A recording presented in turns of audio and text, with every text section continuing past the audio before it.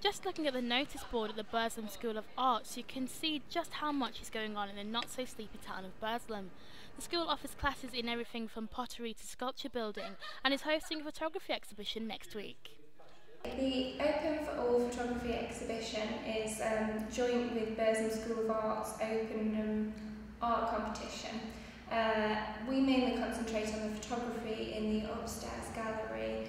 It's an open competition for all members of the public, so we try to encourage students, people that just have photography as a hobby, or people that are professionals or students. We try to encourage all sorts of different people from different backgrounds to get a real mixture. I just think that Staffordshire is the creative county.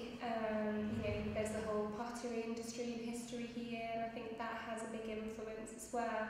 I think the local universities contribute to that as well.